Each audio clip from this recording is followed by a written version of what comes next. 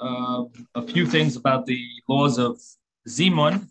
One of the things we tried to figure out was if there are only two men, could they do a Zimun? We tried to bring proofs. And we do have two opinions among the Amayroim, the Talmudic rabbis, Rav and Rabbi Yochanan. We don't know clearly who said what, but the Gemara will try to prove which one says what their view is. But one of them says you're allowed to, if two people want to do a zimun, they can. And the other rabbi says if two people want to do a zimun, they can't. We do know the halacha is that three people are obligated in doing a zimun. Two people are not obligated doing a zimun. But our Gemara is wondering if they want to, are they allowed to? May they do a zimun if you only have two men? And then the Gemara brought these two views, Rav and Rabbi Yochanan.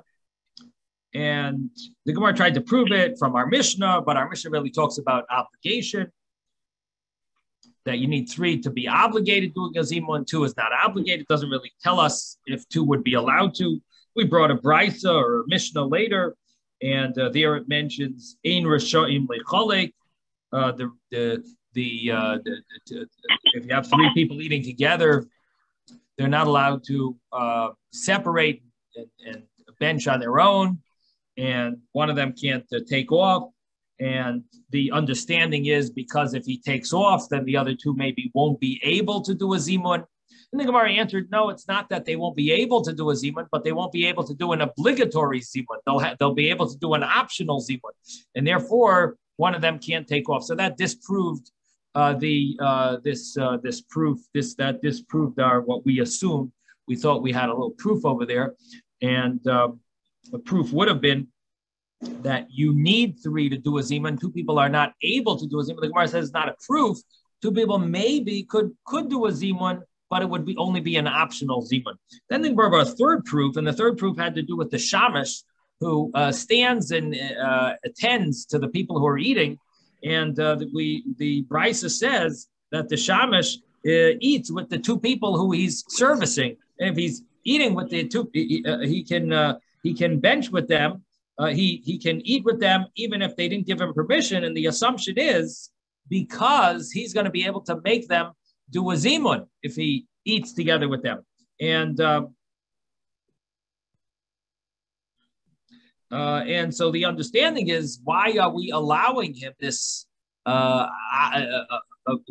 ability to eat together with these dignified individuals who are eating? Well, why are we doing that and telling him he could eat with them? And even though they didn't give him permission, it must be because he's going to allow them to do the zimun. And that's why we're allowing him to do, that's why we're telling him he's allowed to eat with them, because he's going to make their zimun he's going to make them be able to do a zimun. It implies that if they only were two people alone, they would not be able to do a zimun. They need him to make it into a zimun. And the Gemara answers, it's not a proof, similar to the answer that we gave earlier, that maybe having him join will allow them to do an obligatory zimun. If he would not join, it would only be an optional zimun, maybe. So therefore, we don't have a proof. And then the Gemara brought this another proof, and this proof was a little more complicated. This proof had to do with women, very, very complicated Gemara. The Gemara brings a brisa that says women are mezamein to themselves. They do a zimun themselves, and slaves do a zimun themselves. And women, slaves, and children, if they want to do a zimun, they cannot do a zimun. And then the Gemara says that's the brisa. Now, there are different ways of reading that brisa. It could mean women are obligated to do a zimun themselves, and slaves are obligated to do a zimun themselves. But when they're together with nashim, avodim, and katana, when you have all three together, if they want to, they cannot do a zimun. That's one way. Another way of reading it was the way we learned it, and that is that women, if they want to do a zimun, they can do a zimun. If slaves want to do a zimun, they can do a zimun. But if they're together with women, slaves, and children, if they want to do a zimun, they cannot do a zimun. So in other words, women are never obligated to doing a zimun.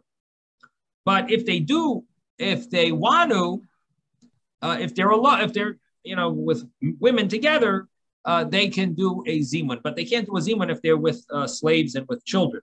Now, the Gemara wanted to bring a proof, and an interesting term the Gemara uses. 100 women is like 2 men. That could sound very sexist. That's the word. What's the word? Sexist. Yeah, sexist. Okay, I guess that's the best word. To say 100 men, 100 women are like 2 men. But what the Gemara, you have to know what the Gemara means. There are 2 ways of learning this Gemara, really. 100. She's saying you can even put 100 women together. If you're still short a zimun, I don't think he's saying 100 women are equal to 2 men. Okay. I think he's saying you could even have 100 women and you'd still have the same problem as you have with 2 men. You don't have a zimun. Okay, but it's still implying that 100 women are basically considered. But if you don't have a zimun, right, you just don't have the concept of zimun you can talk about. But it's not a matter of equivalency of bodies. You can't do this. Right. Well, if you put 100 of you together, you still can't do this. Okay, fine. But okay. So that's a good point, a good way of wording it. But there are 2 ways of understanding what the Gemara is saying. One way is that the Gemara is taking this idea from the fact that if you look in the counts, all the counts in the Torah, in the counting, the men are counted and the women are not counted. And because of that, we understand that when it comes to a minyan, there needs to be men. Men constitute the minyan, where we know you need 10. And the understanding is that you need to have 10 men for the minyan. Now, when it comes to the laws of tefillah, when it comes to davening, and Tosfos brings this out, when it comes to the laws of davening, you need a minyan. You need 10. And the rule is that, let's say you have 9 men, even 100 women will not make up your minyan. If you have 8 men, 100 women will not make up your minyan. It doesn't help. They are not counted for minyan because minyan needs requires men. So their numbers don't matter. It's not that they're not valuable. You wouldn't have the future of the Jewish people without women. And in fact, the Jewishness is dependent on the mother. But nevertheless, when it comes to numbers, we don't calculate, we don't consider them, we don't count the number when it comes to women. Men are calculated. Women are not, which could mean a positive thing. It means maybe they're beyond numbers. I don't know, I'm just throwing a thought there. But the idea is that they do not fall into that category as being counted for a minyan. Now, the Gemara is saying this to emphasize that if you need 3 men to make up a zimun, and we know that women would be considered, you need 3 men. Women would obviously not constitute 3 men. But we do find that women could make a zimun themselves. So on the one hand, we know from other laws of the Torah that women are not counted as in numbers. And we know from the law of zimun that they could make a zimun, which needs 3 men. So the Gemara's understanding, it must be that women are considered like 2. In other words, you could consider the women similar to a case where you have 2 men. Women could be like as if they are 2 men, because just like 2 men are not obligated in zimun, women are also not obligated in zimun. And therefore, when the Mishnah says, or the Brisa says that women could make a zimun, it must mean that even two men could also make a zimun if they want to. Meaning women are never obligated to the zimun. They're not considered like three men. But if you have women and the Mishnah, the Brisa says they could do a zimun, that means that you don't necessarily need three men. You could do something like an optional zimun. Women could be considered. So if women could do a zimun, that implies that two men could also do a zimun, because women would be considered like two men. Because just like two men are not obligated in zimun, women are not obligated in zimun. So you have three women is similar to having two men. Now it doesn't mean, as Isaac says, doesn't mean that three is equal to two. It's just saying in legal matters, women are not counted in numbers. But so having three women would be similar in the situation that we're talking about of zimun, where you have two men. And so therefore we're taking from the law of minyan, we're taking that idea that women are not counted, and we're bringing it to the laws of zimun. And we're mentioning that 100 women would be similar, basically a similar case to like having less than the needed amount of men, which would be like two men. So when you have 100 women, it would be similar to two men. And the Gemara seems to think that this might be a proof. So you see, just like women can make a zimun if they want to, men could also make a zimun if they want to. If they didn't reach the number that they need, they could also do a zimun if they want to. Now, the other way of learning the Gemara is you don't have to take any ideas from minyan. Another way of learning the Gemara is simply from the laws of zimun itself.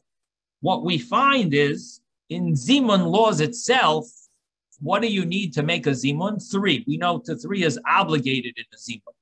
So if three is obligated in a zimun, and we find that women can make a zimun, but they're not obligated to. So comes out that there must be three women would be similar, or 100 women would be similar to two men, because you would have a case where someone's not obligated, but they can make a zimun, and that would be similar to this law. So if you look, Rashi learns this second way, and in the third line, Rashi says that afilu meya k'trei damyan le'inyan chayva.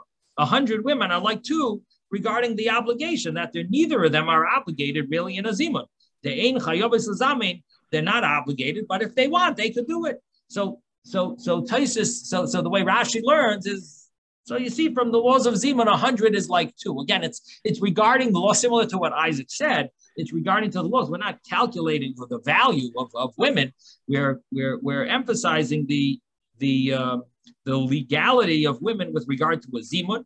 That just like women would not be obligated in a zimun, and men under three men are also not obligated in zimun. So 100 women would be similar to the law of two men, and if women could do it, then two men could do it. And the Gemara concludes and says, no, it's not a proof, because with women they might not be counted, but they are valuable deos. They have their views. The fact is that they are praising God, and there's three people there praising God. So even though we don't count numbers, but we do count deos. We count the fact that they are there praising Hashem, and therefore, if women could do it, doesn't mean that men could do it. And three opinions of women are better than two men. And this is what Rashi says. If you look at the next Rashi, he says that even though they're not obligated, women, regarding for something that's permissible. So three opinions is chashivi, is important, to praise Hashem, more than two men. So if you look at the conclusion of the Gemara, if you weren't turned off before and you wait to the end, you actually get the opposite. That three women are more, their opinions are more valuable than the two opinions of the men. They're chashivi, lahaydais, famous anashim. their praise of Hashem is more valuable than two of men, two praises of men. The Ika Mishum Gadol Hashemiti, and they fall into the category of Gadol Hashemiti, praise and exalt God with me. So what comes out is that the Gemara is sort of saying that it's not about numbers here with regard to a minyan that we know you need numbers. It's not like having numbers, but it's regarding praising Hashem with me, which that verse doesn't emphasize that they're calculated. It just emphasizes that there's a plural with a single. So as long as you have two plural, or in other words, two people with an individual with another individual, that allows you to do a zimun. And therefore, we don't have a proof to two men. And so the Gemara basically drops this situation. We have no proof. We have two opinions. The Rav and Rabbi Yochanan. The Gemara was not able to prove either way. The Gemara tried to ask another question: Why can women and slaves not make a zimun? The Gemara answered over there that doesn't have to do with praising Hashem. Over there, there's a side issue, a technical issue. When women and slaves get together, we're nervous that there could lead to some type of promiscuity and other inappropriate behavior. And therefore, we can't have women and slaves doing the zimun together. So the conclusion of the Gemara is we can't prove which opinion. We can't prove either way. We have these two views. And the Gemara then says, well, let's try to see which opinion, who says what. Then the Gemara goes through, is Rav say this way or Rabbi Yochanan, which one do they hold? And Susan, you had a question. What I was going to say was that the fact that we're not obligated, or we're not obligated to say grace after meals, but I'm always aware aware that I need to do that. You are obligated to do grace after meal. Well, that's what a zeman is, a grace after meals? No, zeman is the preface to the grace after meal. There's a paragraph before the grace after meal that's called the zeman. I see. So it's a different prayer. The meal itself, you're supposed to say. If you eat bread, you're supposed to do the whole grace after meal. If you're gluten-free, you get a little exemption there. But it depends. No, but I always say, grace after meals. I mean, it's just, but I also say a prayer before I cook. Okay, well, listen, you have to differentiate between your extra stuff that you do on your own and things that you're obligated to do. Because if you don't differentiate between the two, you're going to end up giving the same value to your own special, your donation. You're going to give the same value to things you must do and you shouldn't. You should know that there's a difference. There are certain things you have to do and certain things that are extra. If you want to make your own prayers, that's very nice. And you could speak to God all day, and that's a beautiful thing to speak to God. But you should know that there's prayers that are obligations. There's on food and other things, and that's an obligation that should not be mixed in with your extra donations. There's two separate things. What you need to do and what you want to do extra, two separate. You have to say the grace after meal for a bread meal. Okay? That is an obligation. You have to keep Shabbos. If you want to celebrate your son's graduation, that's another story that you can do, but you don't have to. It's a separate thing. Okay, if you want to praise God all day, that's beautiful. But you didn't say the grace. I'm not talking about praising God. What I'm saying is that I make a prayer. I make a prayer. Obviously, I don't want to separate. I don't want to stop the class. I want you to continue. Simone, you have a question? Yes, I do. So just the word Deos, which you've been translated as opinion, and the other books I have translated as mind, I'm assuming that's related to the word das. Could you tell me a little bit more about that translation, Deos, what they're talking about here? I don't have the best vocabulary.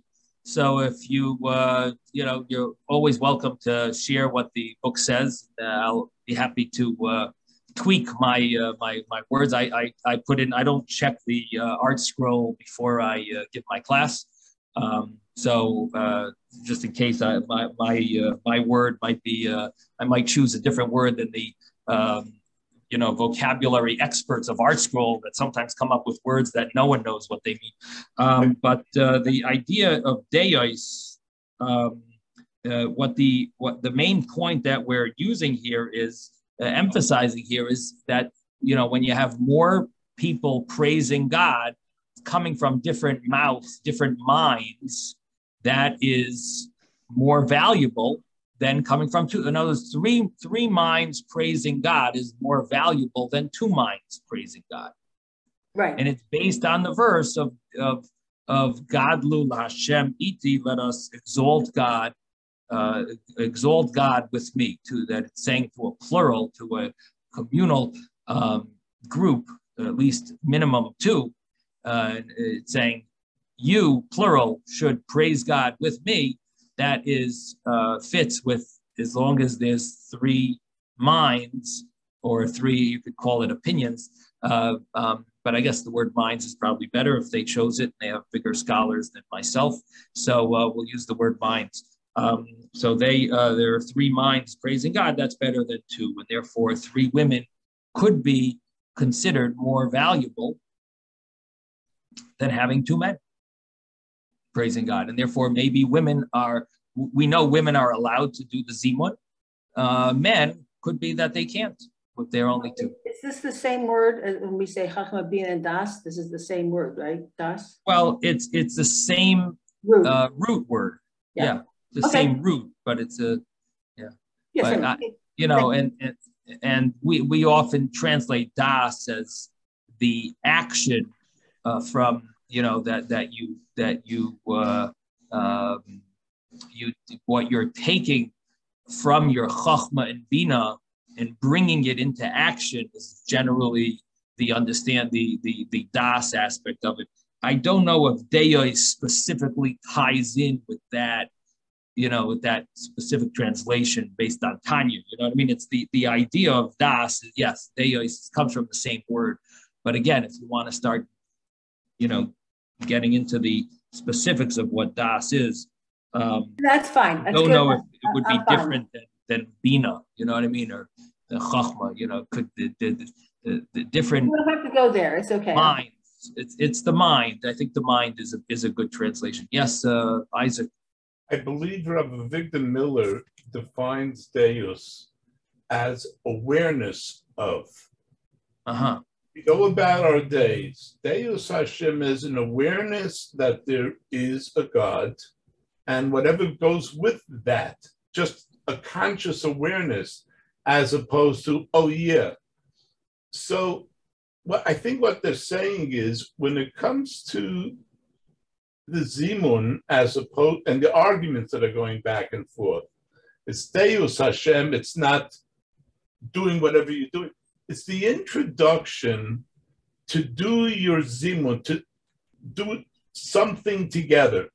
This is basically someone knocking on the table and saying, folks, let's stop eating for a minute. Let's recognize this is all from Hashem and let's thank him. Now, if that is a religious ritual as such, there is an argument, not a matter of better or worse or failing or not. There are things women can do that men can't do. But that women do not have the same obligation on their neshama to fulfill as we do. And therefore, things like minyan or whatever, you count Jewish bodies, as it were. I wouldn't say Jewish bodies, men.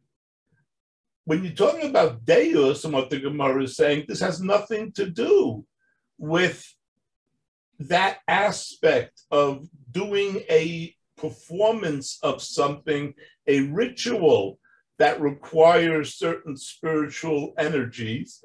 This is just a matter of saying, folks, an awareness, let's thank Hashem. And women have the same deus, the awareness, and are able to say the same thank you to Hashem as men can. And therefore, I think just in terms of taking the same thing you're saying, but it's just a matter of what are you doing? You're doing a basic activity. Thank you, Hashem. Anybody can do that. If you're talking about something that involves the ritual, there's an obligation. Tefillin, a man needs his arm and his heart and his head to be tuned in to on the frequency in the morning. That's the best thing for the male soul and body. Women don't require that. Okay, so Isaac, thank you, Isaac. So what Isaac is trying to explain is why would it be that for the Zimun, why would the three people, including women, why would that be enough? Why would that be good? When it comes to a minyan for prayer, we don't count women. What would the reason be? Why could women be calculated for a zimun, at least on their own? In other words, not with men, but if they're on their own. And when it comes to a minyan of women, let's say you had 10 women, that wouldn't work. And it's a tough, I must say, it's a very tough question that Isaac is trying to find an answer. And he's trying to explain that deos, when it comes to zimun, it's all about deos. And when it comes to minyan, it's more of a ritual. That's what the Gemara is postulating. We're dealing with something that's deos. You're working hard on trying to answer this question. It's a hard question. And you're endeavoring, to try to come up with an answer. And I think you've come up something with, you're definitely getting close or hot. And what Isaac is saying, I think it's a very, very nice insight. It's trying to emphasize, we see it in the Gemara here, that there's a concept by Zimun is Deos. And the question is, how do you then differentiate that with a minyan when you have 10 women? Why can't they make a minyan? Why isn't it good enough to have Deos there? Because it's not Deus.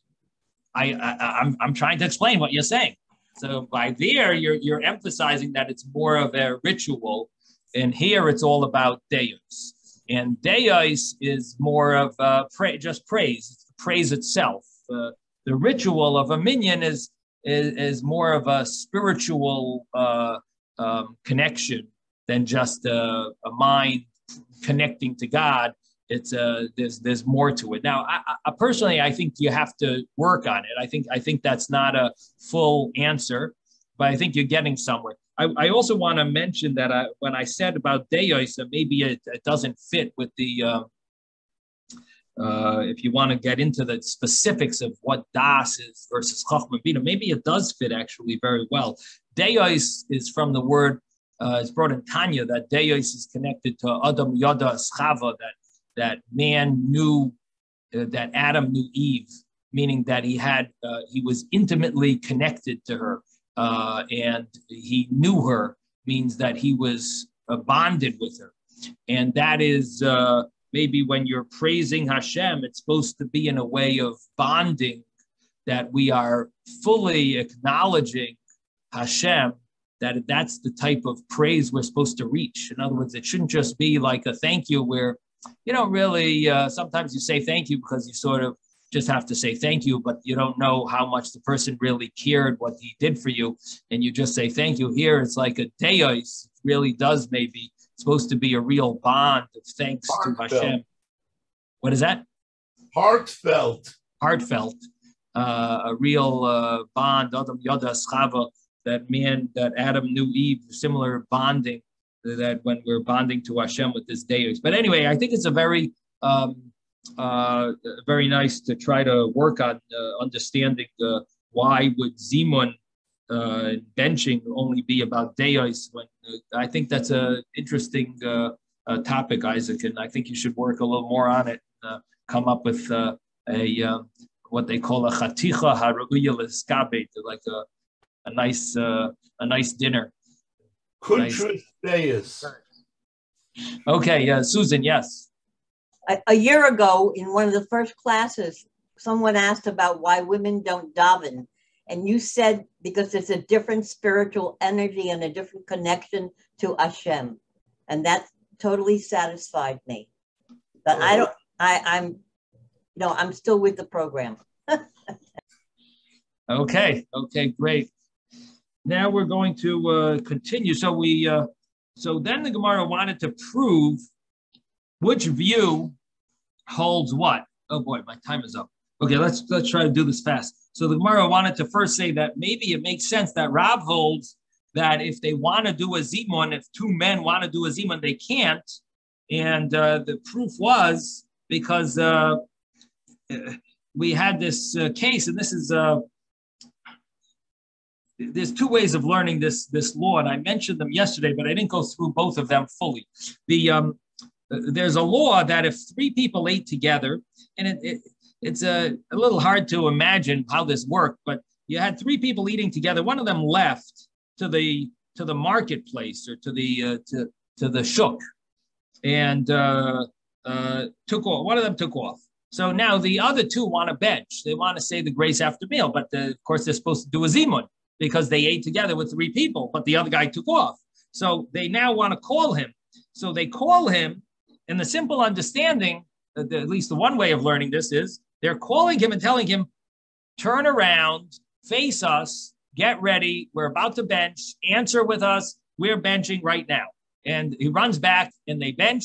The messenger, or they sent some other messenger, or one of the people who was eating went and got him. Anyway, so you have two guys sitting where they ate and benching, and the other guy's in the marketplace trying to buy something in Macy's, and he's turning around and facing them and sees them eating. I guess they were in some restaurant nearby, or they were eating together. It must have been very close because he's going to be able to hear them, or they're holding up a sign maybe that they're saying Rabbi sign Mevelim Benshin, and whatever it is, somehow he's here facing them, and he's going to be mezamein.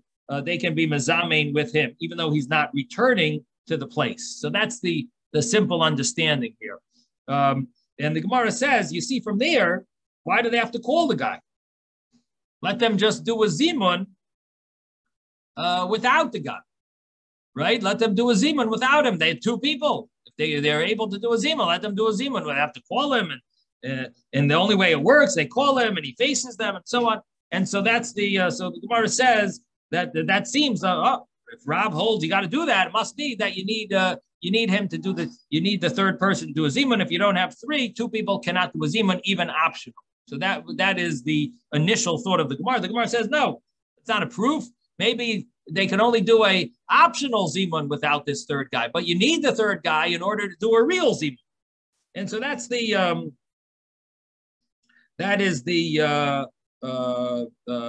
Gemara's conclusion that we don't have a proof that Rav holds you can't do a zimun with two. Maybe you could. You just don't. Because you can't do an obligational zimun. You could do an optional zimun. So now the Gemara then concludes that it must be Rabbi Yochanan who says that if two people want to do a zimun, they cannot do a zimun. And what's the proof? Because Rabbi Brochos said the name of Rabbi Yochanan, two people ate together, so one of them is yoitze with the other one's bracha, and not that they both combine together in zimun. No, one of them could have the other one in mind. So he's implying like you can't do a zimun. That's what the Gemara understands. That Rabbi Yochanan is saying that you cannot do a zimun when you have two people. So the Gemara seems to understand that as a good proof, and Reb Zera explains it that way. He says that you can't. There's no zimun when you have the. That's the way Reb Zera explained it. He said you can't be telling us that if you don't answer amen, it's good enough, because we know if you don't answer amen, if you have in mind, you still fulfill the obligation. So it can't be about amen. It must be telling you that if two people want to do a zimun, they cannot. They don't do a zimun. And that's the Gemara's conclusion. And then the Gemara said that the Gemara asked the question that the rabbis came from Eretz Yisrael, and they said that you could do a zimun.